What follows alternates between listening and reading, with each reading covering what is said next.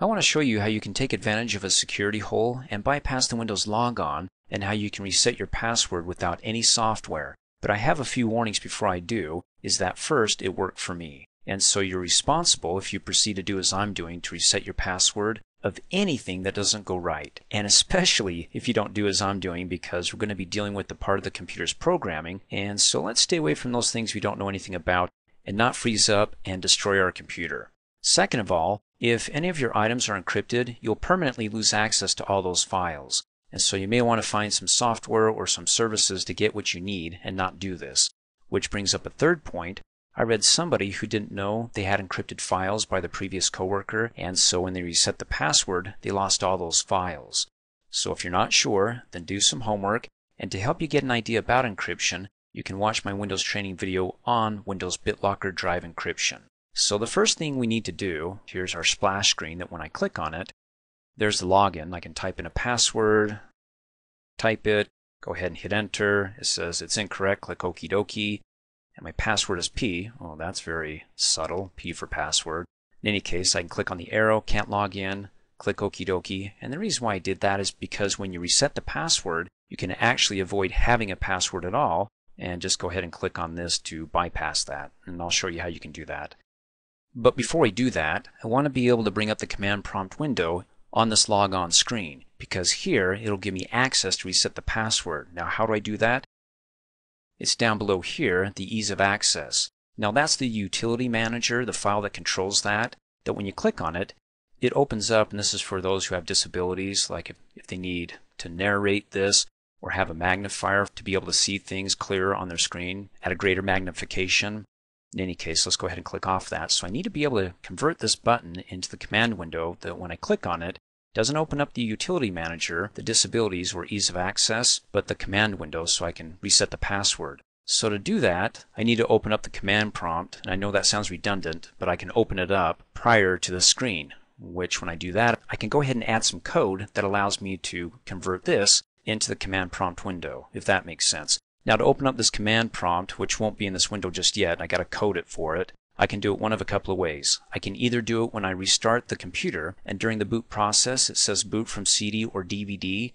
When you see that come up, before it actually starts booting up the Windows, go ahead and hit any key on the keyboard, and then I'll take it from there. And then I'll show you the second way. So let's do that first. Let's go ahead and restart our computer. Click on the power button and restart. If you restart, you and other people using this PC could lose unsaved work. Well, I can't even get to it. Go ahead and click restart anyways. And there you go. Press any key when you see that CD or DVD drive, and it starts loading up the Windows files like it's going to install it. Now mine's going to show for Windows 7 because I upgraded from Windows 7 to Windows 10. It may not do that for you, but that's okay. So whether you get the Windows 7 install window here or Windows 10, it doesn't matter, because once you're at this point, just hold down the Shift key and hit F10, and voila, we got our command prompt window. Now you can't type in the code here to reset the password because that can only be done from the logon screen, but from here we can code it to say, okay, when I get to my logon screen, change the ease of access button to a command prompt window, and then we can go ahead and code that to reset our password. So you can do it this way, and if you find that you can't do it this way and it doesn't pull up, then the other way to go ahead and bring up the command prompt, let's close out of here and close out of here and say yes, we want to cancel the Windows installation. And before I do that, is that you want to do a force shutdown twice. So when your computer's starting up and you get past the CD, DVD booting and you see the Windows logo up there on the screen, press and hold down the power button on your computer for 3 to 5 seconds until it shuts off instantly, and then restart your computer, and then hold down the power button again until it does another force shutdown just right in the middle of you holding it down, and then restart your computer again. And then what we're looking for is the automatic repair mode. So let's go ahead and do that and see if we can get this command prompt up. So yeah, we want to click cancel. We'll bypass this, and then once it starts up with the Windows logo, go ahead and press and hold down the power button for 3 to 5 seconds, which I just did, so it's now starting up a second time. Then go ahead and press and hold down the power button right now until it does a force shutdown. And then we're starting up again.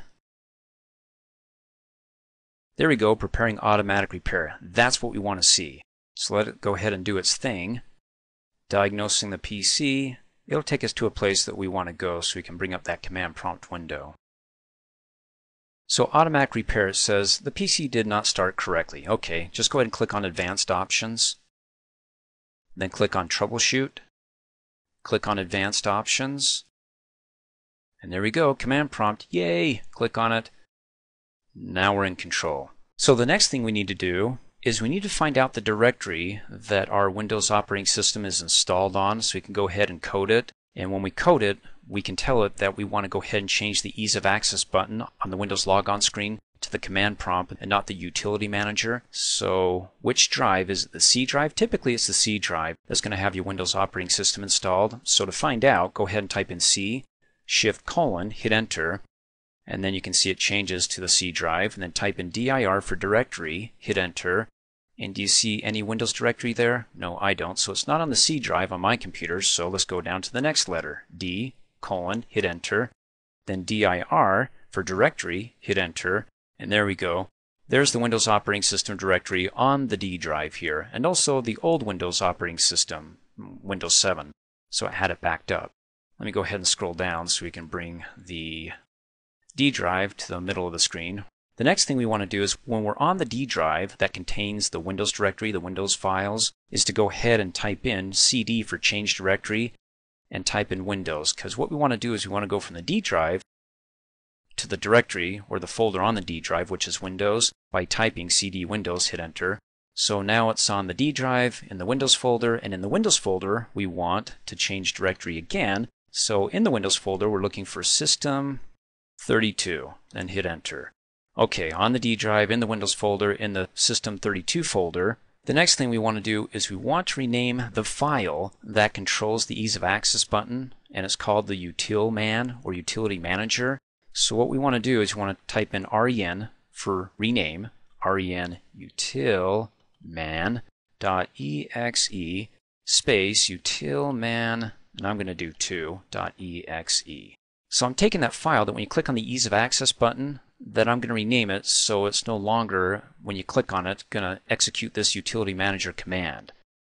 So I renamed it so it's still in my operating system and something that I won't forget, hopefully, because utilman 2, it's just renaming it so when I'm ready and I want to reset everything back to the way it was after I am able to log on, after I reset the password, then I can go, oh yeah, I need to put utilman 2 back to its original name, utilman.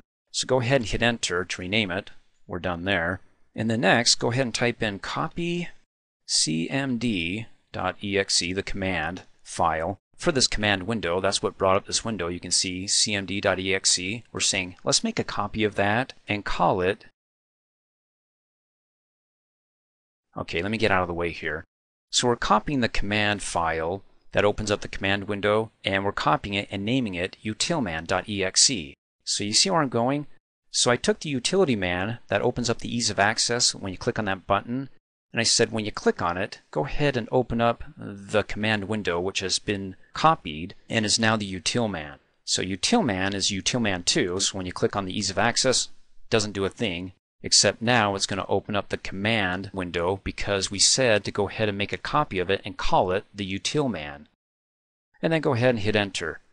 And that's it. One file's been copied and now it's called the utilman. Our work is done. So let's go ahead and close out of here, and we want to restart our computer. So let's go ahead and turn off our PC. We're going to go ahead and restart. Here we are. Let's go ahead and click on it, and it's right there, the Ease of Access, and when I click on it, it opens up the command window. Oh, that's fancy. Now that we're in the command window for the logon screen, we can reset our password. So to do it, just go ahead and type in control space user passwords 2 and hit enter. And it opened up our user accounts window. Oh, isn't that nice? Now I can go ahead and select my username and say that I want to go ahead and reset my password. Click on it, type in a new password, type in the same password to confirm it. But if you leave it blank and you click okie dokie, then I don't need a password. And when I click OK again and I'm done and I close out, I can just go ahead and click on the arrow. Hey, I'm logged in. Now to go ahead and reset back everything to the way it was by changing the utility manager, the Ease of Access, back to itself and not as the command prompt. So to do that, down below on the taskbar, let's go ahead and click on the folder to open up the File Explorer. Come over here in the navigation pane, this PC, let's go to the C drive. Scroll down, there's the C drive. Of course, mine was on the D drive, but that's okay. Let's go to the C drive because that's where the effects are taking place on my computer. Then come over here, go to the Windows folder, double click, and you want to scroll down to find the System32 because remember, that's what we changed. There you go, System32. And we need to find utilman.exe. So we can just come up here in the search field and type it in, utilman. And there it is. And remember, the utilman right now is the command prompt window. That's why you have the command prompt icon. So we want to right click on that and delete it. And say continue. We want to do this. And it gets rid of it. So right now, if I log off with it being deleted now, it just needs to refresh and then it'll disappear. When I click on that ease of access button, because it's assigned to the utilman name, which was assigned to the command prompt window, since nothing's assigned to it now, when anybody clicks on it, it's going to go what? So what we need to do is we need to take what we renamed as utilman2 as our backup to get rid of the 2. And so the utility manager, when you click on the ease of access, will open up that window for those who have disabilities. So what we need to do is we can go ahead and right click on it, and this isn't going to work, trust me, because the trusted installer by default has control of these files, so nobody inadvertently does something to them. So when you come down here to rename it and say, okay, I just want to delete the 2, that's it, and not anything else, leave it utilman.exe. Now this brings up a good point. On your Windows operating system, you probably don't see the extension, which is the extension of the name. So the name over on the left-hand side of the dot here is the file name. Then you have a dot, which you probably don't see, and then to the right-hand side, the extended part of the name, or what's known as the extension, that tells the operating system what program to open up this file in when you double-click on it. Now the reason why you can't see it is because, well, by default it's turned off, because if you delete this extension, rename it, it'll probably open up in another program that doesn't recognize the file and could do some damage, or at the very least, not be readable in that program. So if you want to watch my Windows training video on extensions, how to show and hide the extensions and the dangers and to be careful with the extensions, then go ahead and watch that. Otherwise, what you're seeing here is only available on my computer because I'm showing the extensions. In any case, if you just go ahead and delete the 2 there and you hit enter on the keyboard and you say yes, go ahead and continue. And you say yes, please move forward. It says access denied. Okay, why? Because you require permissions from the trusted installer. Now the trusted installer is the default guy who takes control of this, so you don't do anything dangerous and what we're doing here, but we know what we're doing. And what we want to do is we want to take the permission from the trusted installer and actually give it to ourselves so we can go ahead and change this back to the way it was. So to do that, let's go ahead and click cancel. And if you refresh it here, it'll go ahead and drop it off because it's deleted. It's just ghosting out on us.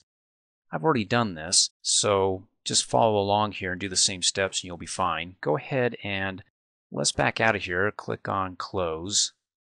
And we're in the System32 folder right there. So we want to go back out to the Windows folder so we can see the System32 folder here that's in the Windows folder. And scroll down and right click on it and go down to Properties. And then click on the Security tab. And we want to go down to Advanced. And up here on the owner, it'll say Trusted Installers, so you can go ahead and click Change. And then click on Advanced. And then click on Find Now. And then scroll down to the bottom, Find Users, and double click. And there we go, click OK. And then when we're done, let's go ahead and click Apply. If you just take an ownership, you'll need to close and reopen the object's properties where you can view or change permissions. OK, click OK, click OK. And then in this window, what you need to do is you need to scroll down and select the users and go ahead and click on Edit and check, because it won't be checked, Full Control. Go ahead and check that and then go ahead and click OK. And then click OK. And then you can go ahead and open up the System32 folder, double click. And then come up here and type in utilman. And there you go. We can go ahead and right click on it and then go down to rename it. Delete the 2, hit enter, it accepts it, beautiful. Let's go ahead and close out of here and let's take it for a test drive. Let's click on the start button and click on me, and then go ahead and say that we want to lock this. and then click. And what happens when we click on the ease of access? We're back to business. Cool, no more command prompt. Thanks for watching. Hey, as a quick reminder, if you like my video, please give it a thumbs up. You can also click on me and subscribe to my channel to get notified of the latest videos. And for great specials on my products, please see the description below this video.